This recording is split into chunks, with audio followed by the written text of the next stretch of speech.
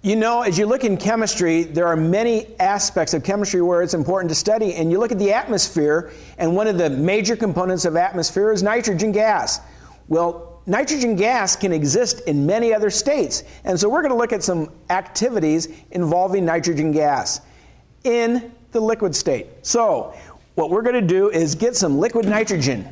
Now, liquid nitrogen is a substance that is approximately 190 some degrees below 0 Celsius. We have it inside a Dewar flask, a specially prepared flask that has a thermos lining that will keep it cool for a while. And so what we're going to do is pour some liquid nitrogen into this little plastic cup. Now we're going to pour it in and just keep pouring in, and we want to get the cup cold, colder, colder. I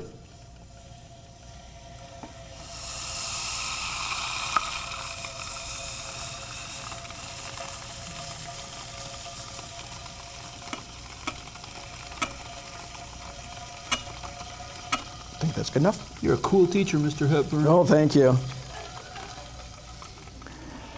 So that's by itself could offer a lot of demonstrations.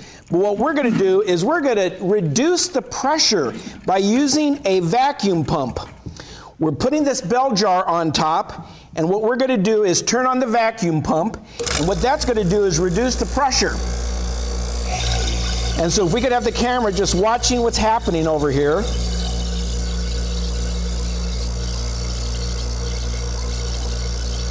Of course, with liquid nitrogen having a boiling point so low, you can see that it's boiling.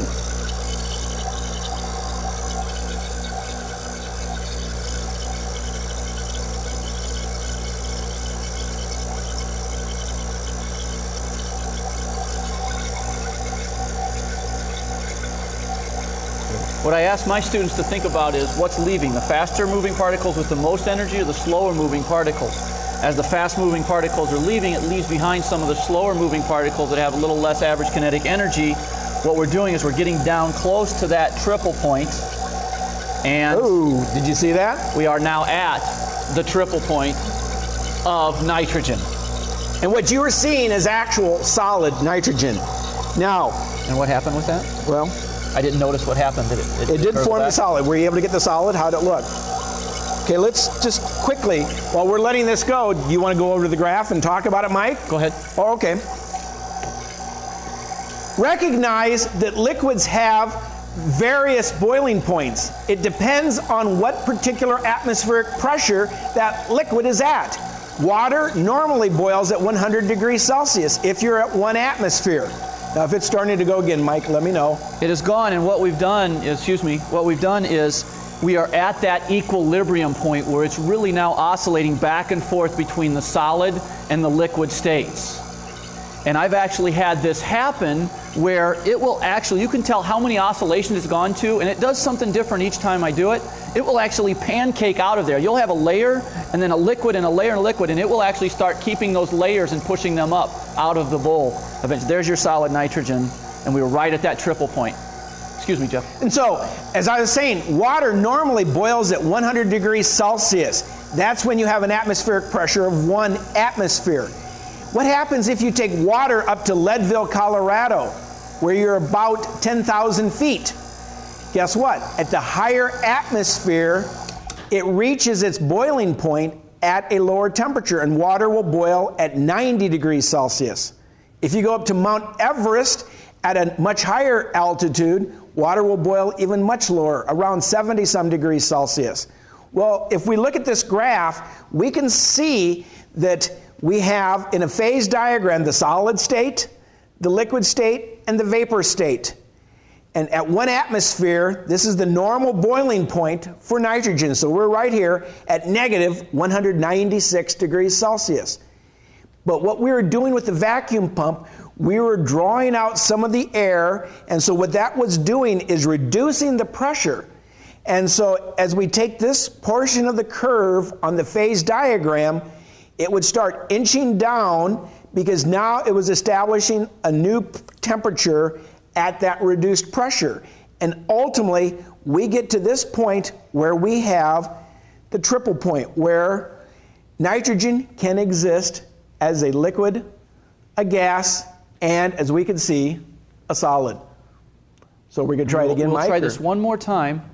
And if we can get that to stay the solid, and then we'll let it slowly melt, because it gives a nice demonstration of what happens when the pressure is increased.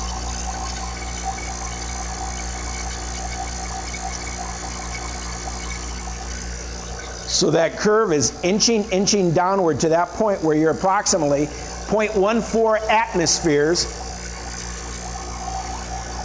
And the temperature, if we could have a thermometer in there, it would read approximately negative 210 degrees Celsius.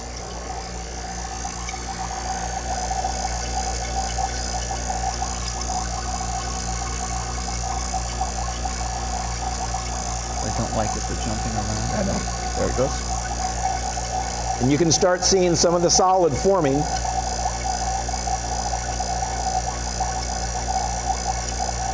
We've cut off the bottom of a plastic solo cup. I would recommend a bluish, some background cereal bowl, like a children's cereal bowl is what I use in my classroom. And there's the solid. And now what I want to do is, see if we can get it to stay. I want to slowly let the air back in there. And I'm going to cut the vacuum pump off. Jeff, cut the vacuum pump off, please. And you can see it go back to its melting very, very slowly back to that. So, a phenomenal demonstration to show, even though nitrogen typically exists as a gas in its normal conditions, you can exist as a liquid in a Dewar flask or, as we saw here, in a solid state. Thank you.